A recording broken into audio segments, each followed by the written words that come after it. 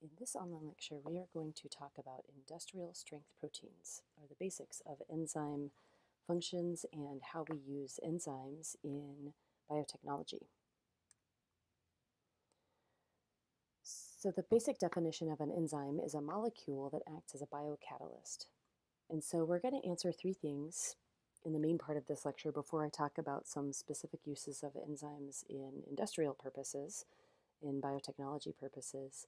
And these three questions are: why do we need biocatalysts? How do enzyme works? And what are the major classes of enzymes and how do they function? So a catalyst is something that instigates or drives a reaction to proceed. The reaction may have occurred on its own without a catalyst, but too slowly for cells to persist.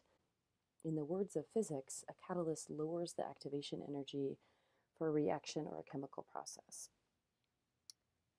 And so if you recall from kind of basic physics or basic chemistry, every reaction that occurs, anything that occurs, has an activation energy. So like to go to class in the morning, or for me to go to work in the morning, I need a certain activation energy to get out of bed.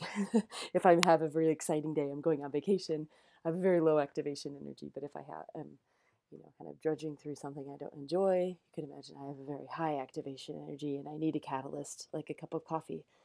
It's the same with chemical reactions. There is this energy required for it to happen. And the catalyst, here are enzymes that we're going to talk about, lower that activation energy. And so this process can occur much more rapidly. I want to just say a word about entropy and catabolism. The law of entropy is that everything is moving toward chaos and breakdown. Everything is, molecules are randomly always shifting and moving toward chaos or toward restructure. And so two examples that I think about a lot as a soil ecologist are lignin and cellulose breakdown. So lignin at the top is this very complicated molecule, and cellulose is this very, very regular molecule of beta linked glucose units in a long, long stream built together. And so under the law of entropy, over time, these molecules would naturally break apart. We wouldn't necessarily need to do anything to get this to occur, but it would happen so slowly that we would never, ever have enough of these molecules breaking down for life to persist. So we need cellulose, we need the carbon from lignin in order to build our cells. Our cells are also mostly carbon. We also need CO2 and to respire these molecules for energy. And so were we to wait around for hundreds of thousands of years for this to naturally occur, life could not persist. So we add enzymes into the mix. Here I'm just showing these as little Pac-Man figures, and they make these processes go much, much more quickly, thousands of times, millions of times more quickly, so that we can get enough of this breakdown to use as nutrients and for life to persist.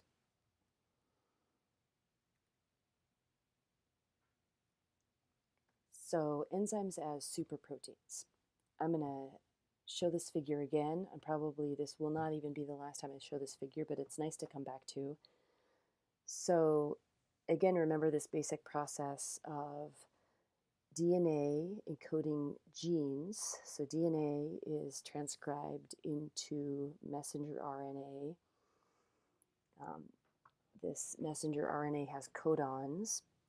So each 3 nucleotides are a codon that represents one amino acid. So those amino acids are then added according to the recipe of this gene into basically long strings of pearls in a polypeptide chain. So this golden chain at the top are these strings of amino acids that are formed from these codons and that form proteins.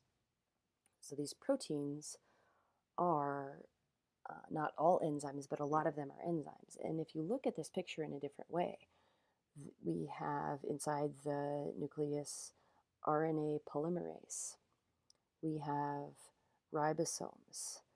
We have, along this way, not even depicted several other kind of blob-looking things that are enzymes carrying out these processes.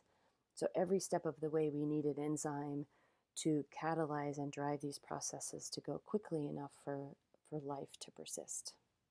Another thing to note here is that the final protein, that big gold ball, is now this big three-dimensional structure, and that's crucial to protein function. And so how proteins fold is something that actually, in some cases, we're still just beginning to understand. And so we are going to pause here and have a 2-minute video to watch how proteins fold, how they go from this string of pearls into a formed protein or formed enzyme, because that'll be more effective from me just trying to describe it. I tried to embed the video, but the sound did not work well. So please take a break and go now and watch that video.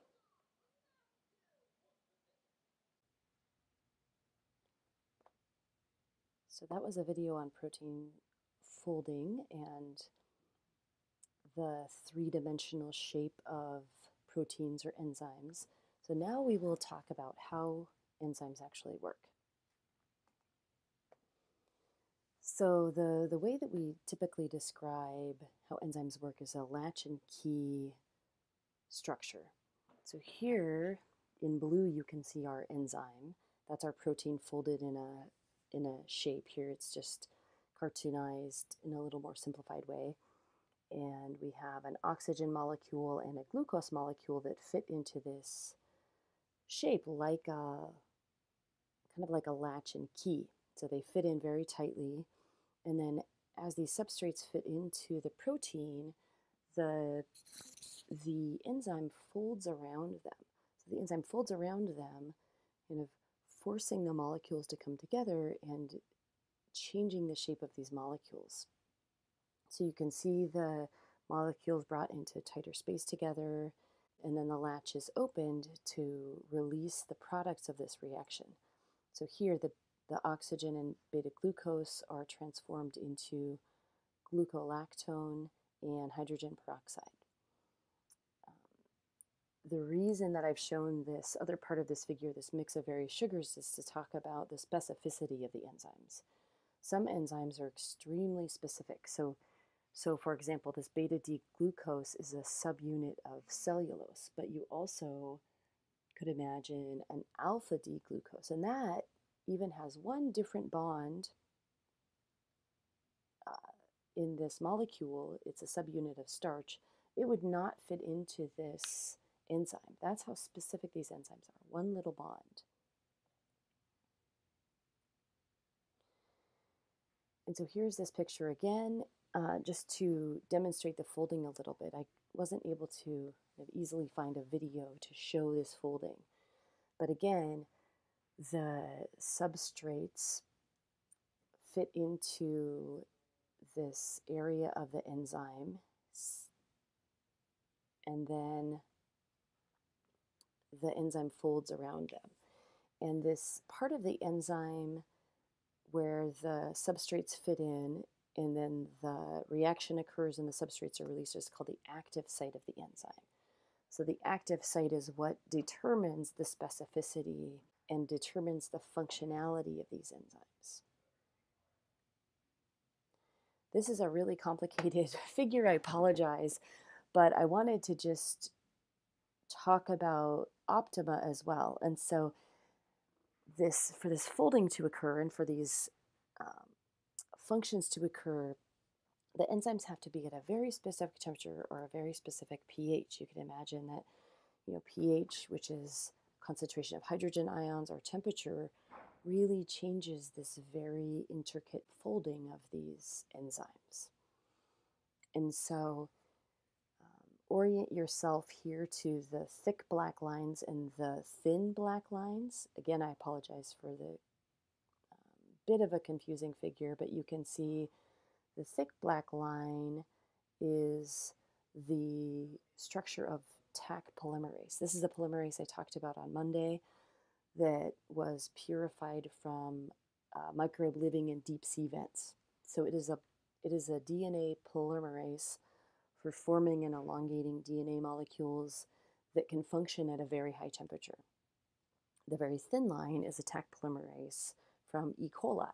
E. coli is sort of our lab rat of microbes, and we know a lot about just about every aspect of E. coli.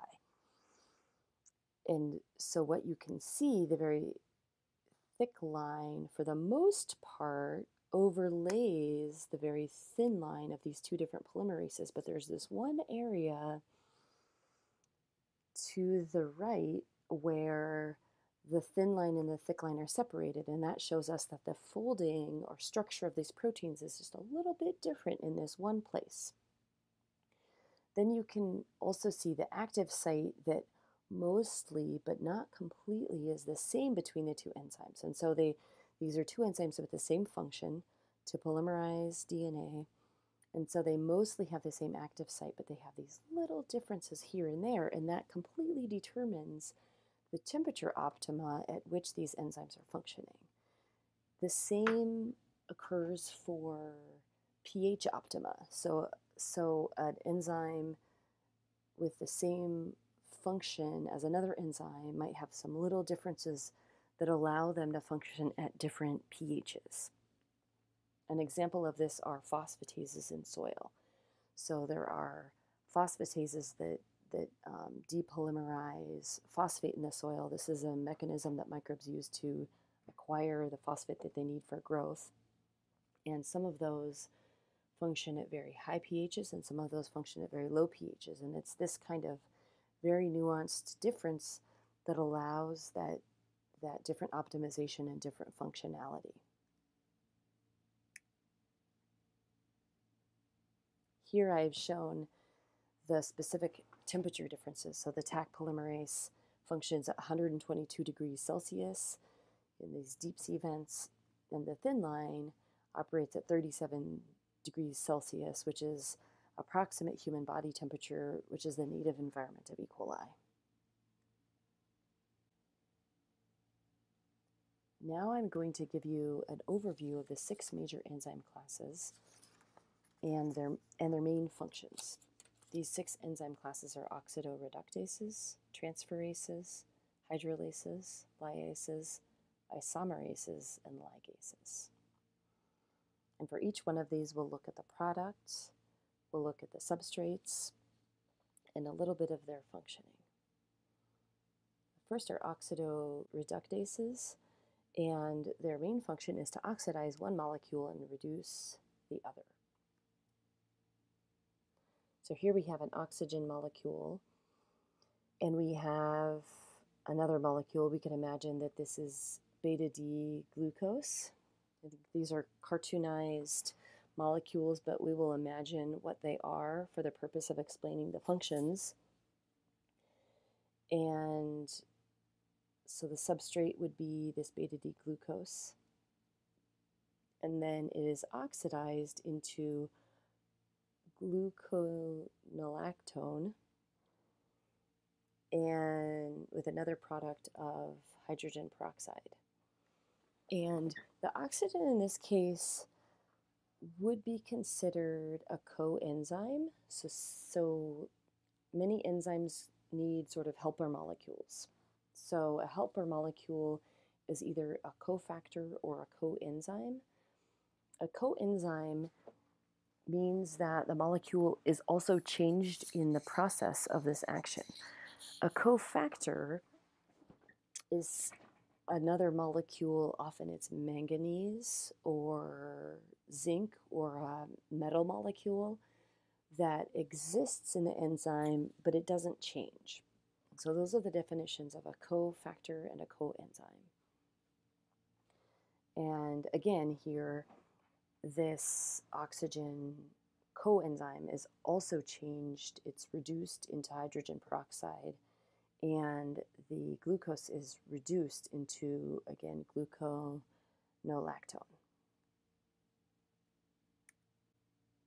The next group are transferases, and these enzymes function to transfer a molecular group, or like a side part of a molecule, from one molecule to another. Our example here is D-glucose plus ATP, and in this case, the ATP has this extra phosphate side chain you can see in the gray ball, and these fit into two active sites of the enzyme. The enzyme again folds around them, and the resultant products of this enzyme are ADP, so adenodiphosphate instead of adenotriphosphate, so it has lost a phosphate, and that phosphate has been transformed to the glucose, which is now glucose 6-phosphate. So we're transferring a phosphate from one molecule to another with this transferase. The next class of enzymes are hydrolases, and these enzymes use a water molecule to break or cleave a bond in a string of molecules. And so here we have a saccharose, which is a glucose and a fructose, and so it's a long polysaccharide that has two different sugar molecules, glucose and fructose, in the green and pink. And those fit into, in this case, a very complex active site into this enzyme with oxygen sitting in the middle. And then when this enzyme folds around them to create this reaction, the water molecule is used to actually break the bond between these two sugar groups and cleave them. Or so our substrate is saccharose. We use a water molecule, which would be a coenzyme because it also is broken up in this process. And our products are glucose and fructose. These also happen to be my favorite classes of enzymes as a soil microbiologist because these hydrolases are major decomposition enzymes. They're used to break up cellulose, starch. I mentioned phosphatases. So these are really, really important when we look at biogeochemical cycling and nutrient cycling in the environment. So just a plug for my favorite enzyme class. The next class of enzymes are lyases. Lyases add a double bond to change or break apart molecules. And so this also can act to break apart molecules, but in a different way than the hydrolases. So here we see this kind of complex active site again with citrate sitting into this structure, and this time there are no extra molecules used, but as the enzyme does its action, the double bond formation of the oxygen on this molecule acts to break apart the molecule. Our next class of enzymes, our fifth class, are isomerases. And an isomer, if you remember from chemistry classes, is a molecule that has the same molecular formula, so the same number of carbons, oxygens, hydrogens, but they are in a different form. So essentially we're converting one molecule or one molecular form into another. In this case, we're using an isomerase, a glucose isomerase, to convert glucose into fructose. And this is represented by the 6-ringed carbon representing glucose, which is converted in this enzyme to the product of fructose, which has 5 carbons in its ring and 2 side carbons. And then the 6th group are ligases. Basically, I've described this as forming 2 molecules from pieces. And so, again, we have a coenzyme here. ATP is the coenzyme because, as you could imagine, it takes a lot of energy to build bonding structures and to form new bonds, to form new molecules. The example here would be DNA ligase, or when we talk about DNA polymerases. These are similar enzymes that will polymerize and add beads of the string to form long DNA molecules or other long molecules. And so the way that this works is that the 2 pieces we want to join together fit into the active sites of this enzyme. ATP, the energy currency of the cell is used and converted into AMP with an extra 2 phosphate groups to bridge these two molecules together.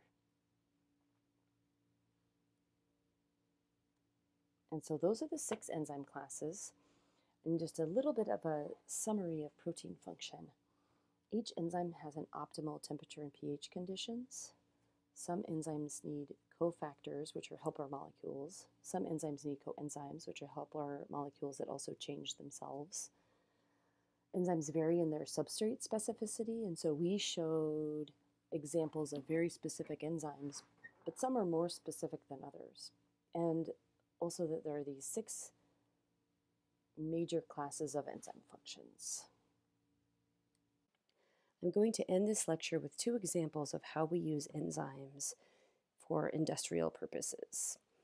And the first is an example of using enzymes more or less as we have discovered them. And the second will be an example of where we've actually engineered an enzyme to function better for us in industrial purposes. And so have you ever wondered how corn that you see in the field gets converted into this pure, clear corn syrup liquid? And especially if you think about field corn that's used for this process, it's not the sweet, juicy corn that we buy to grill or to eat corn on the cob. It's this very tough, less sweet corn, actually, that gets completely dried out in the field before it's harvested and sent to factories for processing. And this is done through the power of enzymes. So here is a figure from your book describing this process. So first, which is not shown on this figure, we grind up the corn into just the raw starch material. Those much smaller pieces, of course, make this process work much better. And the first step is liquefaction through an alpha amylase. And the alpha amylase is a hydrolase, as we talked about, and so we add water to this mixture, but keep it aerobic. And this processor breaks up those long starch molecules into subunits. And then the next step is a similar enzyme, glucoamylase, that breaks up those smaller subunits into single glucose units. And so we're going from a long chain to smaller pieces and now to only the glucose subunits. At this point, we go through some filtration steps. So we filter out any extra impurities. We go through some additional purification steps. We go through an evaporator to remove any extra water at this point. And then we use a third enzyme, a glucose isomerase. This is one of the examples I showed in the isomerase enzyme class example. And this isomerase converts the glucose into fructose. And so again, an isomerase converts one form of a molecule into another. So it has the same number of carbons and oxygens and hydrogens, but now it's fructose, which is the desired form of sugar for this purified fructose syrup. After that conversion, we go through some final cooling steps and have our purified fructose corn syrup. And so this is the first example where we use several enzymes to kind of do our bidding to make this corn syrup. And because of the use of these enzymes, this process actually has led to very inexpensive sugar that's put in lots and lots of products. I won't get into the health ramifications of this, but it's actually cheaper than sugar beets or sugar cane or other forms of sugar, is this purified product from corn. So most corn that you see as you're driving along the highway either goes to feed cows or it is going to this process of making high fructose corn syrup.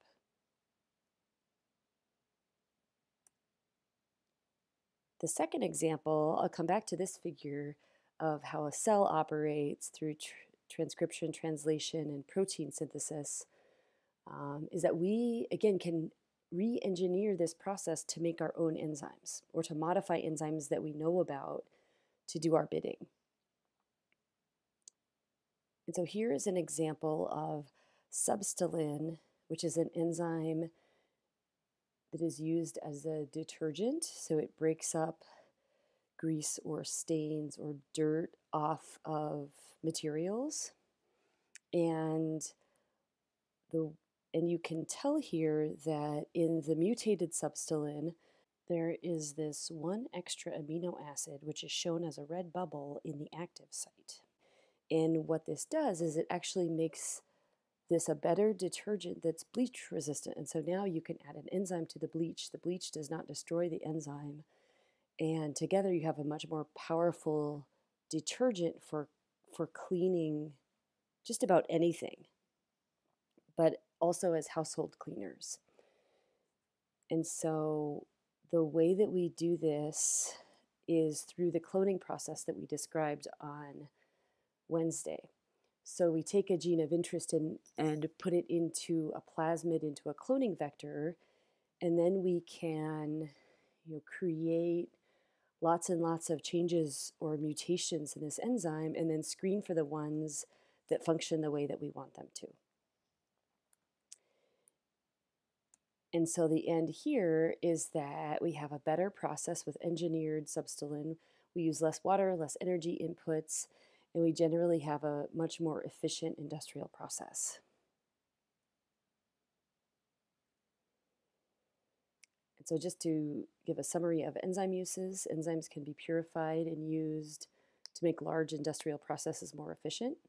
By altering the genes for the enzymes through mutation and screening for better performing products, we can engineer enzymes to improve industrial processes, saving energy, inputs, and time. So here are your review questions, and there will be a quiz following this lecture. And then in class on Friday, we'll be playing a game to review the basics of enzyme function.